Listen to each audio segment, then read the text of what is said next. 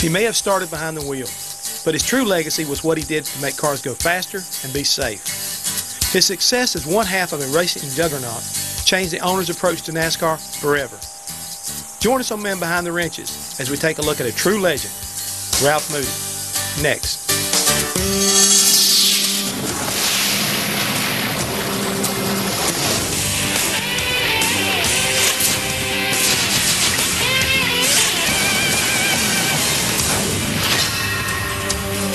Born in the Northeast, Ralph Moody was hooked on racing midgets and modified cars in the 1930s. His driving success was only one piece of Ralph's influence on NASCAR. Hello and welcome to Men Behind the Wrenches. I'm your host, Jeff Hammond. Ralph Moody was an early pioneer who migrated south during the harsh winters up north to compete in races around the southeast. By the late 50s, he would settle in Charlotte, North Carolina and retire from driving. It was during his post-driving days that Moody evolved into the most influential car builder of his era. As a teenager, Ralph took to the racetrack before World War II. Each week, the Yankee, as they called him, beat up the competition with his mechanical genius, as much as his driving skill. He was known as a driver of stock cars in the 1940 Ford Coupe, and he had one of the largest flathead V8 engines ever built. And I'm told that he would drive it to the south over a period of some weeks and get appearance money. He'd unload his luggage out of the trunk, take out the headlights, and then go just lap the crowd, lap the field, all the local fan favorites, lap them 3 times, go take all the money and go to the next track. And that's how he supported himself until World War II. There's a lot of smart Yankees around like there is a lot of smart Southerners. I just happened to get down here at the right time and right place. Whether he raced on the beach or asphalt, Ralph knew how to set up a race car. It was kind of wild because if you went down a back stretch where they cut a hole through the dirt to get back on the ocean side, it had a big drop-off over the top. And you could look over there and see them. They just pig pile them all up. Cars would go over there and jump right on top of the other ones. Sometimes it'd be 40 of them in there, one on top of the other. We used to come up in that area and run the modified. And he was very knowledgeable about the setups on cars. And he helped the modified boys up in that area and explained things to them and why he was sitting in the back of that modified coupe where all of us had the driver sitting in the regular spot. Ralph had a way of setting up a chassis like nobody's ever set up a chassis before, where other drivers would have a wheel up in the air going around a turn. Ralph's car would always be planted on all 4 wheels, nice and stable, and he would power through a turn with more power on the ground than any other driver of the time. So I think lots of team owners at the time just wanted horsepower, horsepower, horsepower. My driver can get a win if we have enough horsepower. Ralph saw that it wasn't all horsepower, it was handling, and Ralph was probably the first development engineer to work on a suspension, springs, shocks, and gear ratios more than other drivers and team owners at the time. The amazing thing about Ralph's success was that he learned about cars on his own. Ralph Moody, from what I understand, is self-taught. I mean, he was just a kid that got his hands greasy at an early age and learned mechanics. He didn't just bolt and unbolt things. If something broke, he tried to fix it. If a car didn't handle well, he tried to figure out why it didn't handle well and how he could tweak it so that it would handle much better. So I'm not sure if he ever learned under anybody, but in World War II, besides driving a tank, he was able to learn more disciplined mechanics, and by the time he came out of World War II, he moved to Florida, set up a garage, and he was in business repairing cars, doing body work, but mainly it was a way for him to get into racing full time. A lot of people still ask me, how come you knew how to do that then? Because I was racing in 1936. I always built my own sprint cars or midgets or stock cars. And from that time until 1966 was a long time, and I built all my own stuff, and I won a lot of stuff with them. And I hadn't learned all that stuff before that. From the dawn of auto racing, Ralph Moody was ahead of his time. By early 1957, Ralph Moody, the driver, was faced with Ford pulling out its support for auto racing. At the same time, a business opportunity came Ralph's way that would revolutionize NASCAR racing. When Pete DiPaolo was losing the Ford Motor Company racing contract in 1957 because of a ban that was brought in by the AMA, which banned manufacturers from auto racing, people in Ford Motor Company said, you know, if we're getting out of racing, let's give this guy Holman a shot to set up his own business using our own parts and equipment. So they gave him a real good deal on it, and he didn't have the money, so he called who was the hottest Ford driver at the time, Ralph Moody, and said, Ralph, you want to become my partner? And Ralph had a little bit of money, and he hocked his airplane. He took a loan out on his airplane, and they came up with about $10,000. And Ford gave him a great deal, sold him all the equipment they had here in Charlotte, all the equipment they had in Long Beach, which they trucked here, and the next day they were Holman-Moody. The early days at Holman-Moody were tough as the company struggled to survive. They would do anything they could to make money, and they were the perfect team. John Holman, a brilliant businessman, never went to business school. Ralph Moody, a brilliant engineer, never went to an engineering school, yet somehow they meshed and they complemented each other so well. They never got along. After about the second day, they didn't like each other. Being an entrepreneur, Ralph looked at every angle to make a car better and find a way to make a struggling Holman-Moody make money. One of Ralph's earliest innovations was shock absorbers. Ralph worked closely with Monroe shock absorbers to develop racing shocks. Prior to this point, stock car drivers used truck shocks on their cars because they were heavy duty. Well, Ralph, again, knowing that it wasn't all heavy duty, there was some finesse involved in handling, developed shocks that had different bounce and jounce and rebound, and worked with Monroe Company to build a shock that was a better shock for stock car driving. In 1961, Ford came back into auto racing in a big way and rewarded Holman-Moody for sticking with them through tough times. With their support, the organization took off. Hungry young mechanics came to work under Ralph's tutelage. That was the more energy under one roof that's ever been accumulated in racing, was Holman-Moody. 325 employees, built all the cars turnkey, all the engines. We built engines, crankshafts, overheads. We designed, we developed engines. I mean, there was so much energy under that roof. But what an education. Wilson come in there and said he was a mechanic. He just gone through diesel school. Yeah. And he had a little toolbox about this big. That's all he had. But he's one of the ones that wanted to do it. At the time, there was no school like that. There wasn't, you know, you could go to no college and learn what you could learn there. And not only that, but we worked so closely with Ford Motor Company, and if you could be in that group and work with them, then you could really get an education. Besides grooming mechanics, molding race car drivers was another specialty Ralph Moody enjoyed. Ford had some say, but Holman-Moody had their own way of picking drivers for their cars. Many of their drivers worked in the fabrication shop or the machine shop, the engine building shop, and then kind of dusted their hands off on the weekend, raced the race car, maybe even drove the truck to the track, and then got back in the shop. Names like Curtis Turner, Joe Weatherly, and Dan Gurney drove famed Holman-Moody machines in the early days. But Ralph's greatest discovery was a kid from the Midwest, Fred Lorenzen. When I went to Milwaukee the first time to watch, there was a guy up there pulled in with a Ford, just a red Ford, and it just said CPHM, Charlotte, North Carolina, and that's all it said. And there was the name on the side was Ralph Moody. He won 2 or 3 of them. Geez, he comes in here late and he just hooks up in the tow bar and goes home. And he was beating the Mercury cars too, so that's why I picked up their name. And when we decided to build a Ford, and then this Moody gives me his card, he says, listen, you're going to need some stuff someday, call me. When he went up to Chicago and saw this wild kid, Fred Lorenzen, driving a 1956 Ford, and one wheel was so far up in the air that the car didn't appear to be stable, it was going to roll over, and he won the race.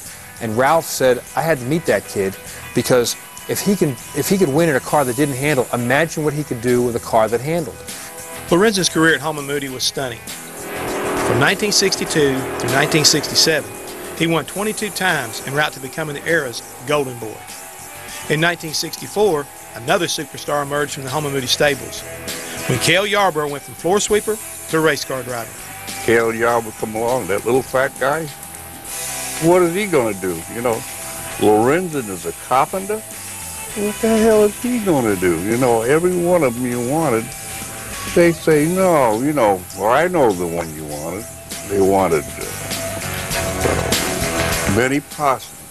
Then I moved to Charlotte, and so I could be close to it. Went to work for Holman-Moody, $1.25 an hour, sweeping the floor at the Holman-Moody shop, and so I could be there if something happened, just like I had done at the racetracks. Put me in, here I am, you know, and it paid off. Cale Yarborough's first job at Holman-Moody was a carpenter to build crates to ship parts around the country. And that's how you got a shot at, hey, how about me? Can I give it a try this weekend? Okay, jump in. And that's how you became a great race driver, by using a saw and a hammer. The golden era at Holman-Moody had begun, with nothing less than perfection, and with drivers like Fireball Roberts, Fred Lorenzen, Cale Yarborough, and Bobby Allison among the names in their stable. Holman-Moody put together race teams internally to support each driver. And he said, what's your big gas man? Okay, put gas in a car. Well, I've never even been inside the racetrack. So I go to Darlington, and I was big and strong, so I could pick up the gas can, or 15 gallons if you want. And you had to turn it up and pour it in, and I think Eddie Lanier and myself were the two gas men, and man, I was thrilled. Ralph Moody was the guy who gave me the opportunity. To protect his drivers, Ralph came up with a string of innovations to make race cars safer. They were the ones that developed the fuel cells, which after Fireball Roberts' death in 1964 became mandatory. Heavy roll bar structures to keep not only the chassis rigid, but in the event of a very bad crash, protect the driver in a compartment. Inner liners for tires. When a tire went flat, they worked with the tire companies that had a second tire inside them so the car would still be kept up in the air, still in use today. By 1967, Holman-Moody's reputation crossed boundaries into all kinds of racing. At Speed Weeks that year, the famed Mario Andretti climbed behind the wheel of their Ford. He started the Daytona 512 and drove his Holman-Moody mount to victory in the famed race. The problem we had in the race, Mario couldn't find the pits. When he'd go by, we had a pit there with a big board and everything, but that whole, he just couldn't find the pit. So he never got any signals. He didn't have radio. So he run out of gas. He run out of gas at least twice. And he'd come from the back of the pack and go out front again. And of course, when he come in and he won the race, he was just high in a kite, boy. He was something else. He went there the first time, and won and all that. That same year, David Pearson signed on to drive for Holman-Moody. I said, if y'all want somebody, I wanted David. And they said, well, call somebody else. I don't want anybody else. You name it. And I said, if you want to do that, fine. I said, but if you don't, I just really need David. But when I went to Holman-Moody, and I went in there and seen all those cars being built, 2 or 3 dynos, motors sitting everywhere and on, and I said, yeah, this is the place I need to be. Pearson and Moody were a perfect match. When he first went to Daytona with our car, boy, he really liked that. He hadn't had much success in that kind of a thing. And he could get it done at those places. A lot of people were scared of those tracks, which I didn't blame them. If they didn't like them, they didn't like them. But, you can get hurt just as bad on a short track. You can there, too. David Pearson's success with Ralph Moody's guidance would take Holman-Moody to NASCAR. With David Pearson piloting their Ford, Ralph Moody focused on winning a championship for the first time in 1968. Pearson won 16 times and recorded 20 top fives to earn them their first championship in a dominant fashion. No, that's what I try to get Ford to do, was run for the championship. And, see how many they could win with who you had, They did 2 of them, though, and they didn't want to do any more. But they thought back then, if you spend $1 million, you spend a lot of money. Or $2 million, or whatever we were spending in. Which was nothing for what they got out of it. When you won that championship that year, we thought, wow, this is it. This is what we've been looking for, you know what I mean? I said, ain't nobody going to beat us, Sure enough, we had a good year that year, and we won that championship, Not a group to let down. Holman-Moody and Pearson backed up 1968 for the second title in 1969, winning 11 times and earning 31 second-place finishes. It was both years. And a big reason for it was the car and David both, because he was consistent all the time. He's always up there, always finished good. And all that season, I don't remember him tearing the car up and not finishing. So he finished the races, always up front somewhere, and won a bunch of them. And you could go home with the car, all in one piece. And And in fact, we had a short track car and a long track car. And that's all we used, those two, all year. You just, well, like I say, walk in a place like Holman-Moody's, and it was just like a factory, you know. They had cars sitting everywhere, and engine stuff, and like I said, they had, of course, now Holman-Moody built engines for everybody, all the Ford teams, you know. So they built some good cars. I really enjoyed working with them. It was about bragging rights, and a lot of it had to do with Henry Ford II's ego. He wanted to have the fastest stock cars that won the most against his competition. He wanted to win the 24 Hours of Le Mans with a car built by his own factory, which he did. He wanted to have the best, fastest drag racers, which, you know, with the first funny cars, with gas Ronda and the 427 fuel-injected motors, he did. He wanted to win World Rally Championships with the Falcon. He did. He wanted to have the fastest power boats, offshore power boats, which Holman-Moody built the 427 tunnel ram for.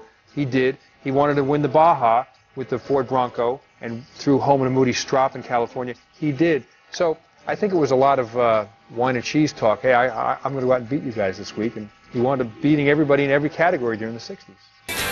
By 1970, despite all their success, Ford decided to cut back their racing budget. Some of that stuff was coming along in there about the pollution factor in the United States. And they got to a point where everybody's hauling about this and that and the other thing, and they thought they'd be better off pretty soon to do something to get out of that thing, and which they did.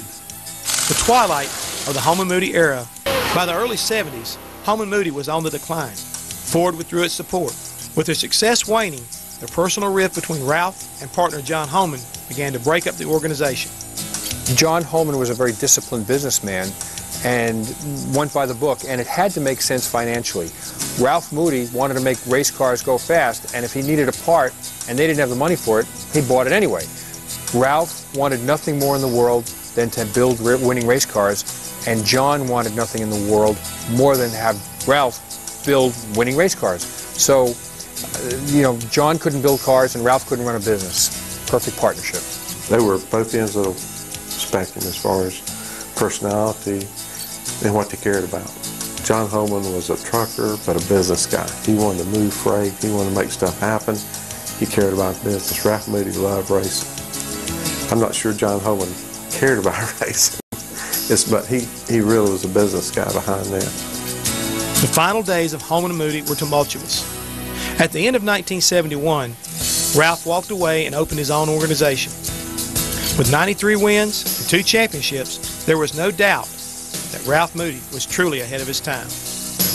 John Holman and Ralph Moody just flew by the seat of their pants. They were so far ahead of their time, having stock cars, sports cars, research and development for Ford Motor Company, rally cars, drag cars, offshore power boats, off-road racing, and I'm probably missing 6 other categories they involved. They sold parts. If you were a Ford racer, anywhere in the country, you bought your parts from Holman-Moody, mail order. You call up or you send in a check. So they were involved in so many areas.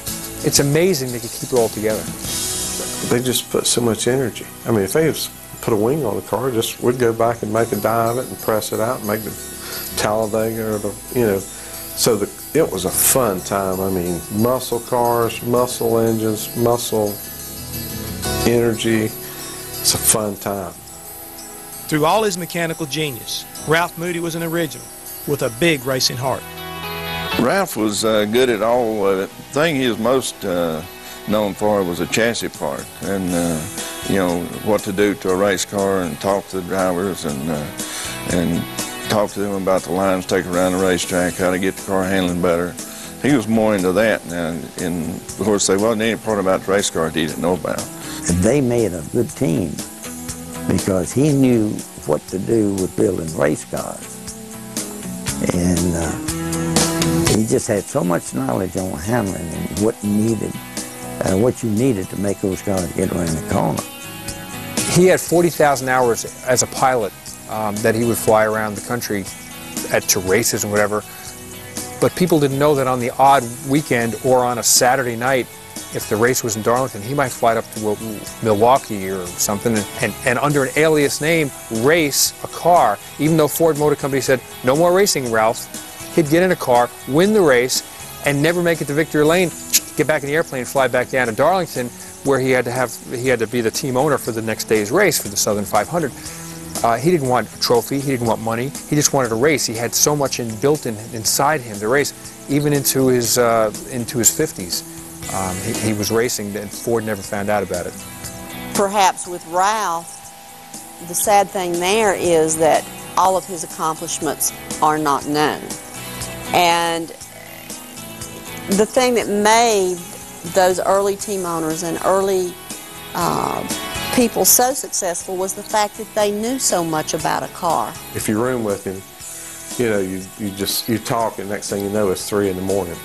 I mean, and I love the stories that Ralph Moody told me about his racing, and I learned so much from it. I felt like, you know, he really took me back and brought me up to speed, but he also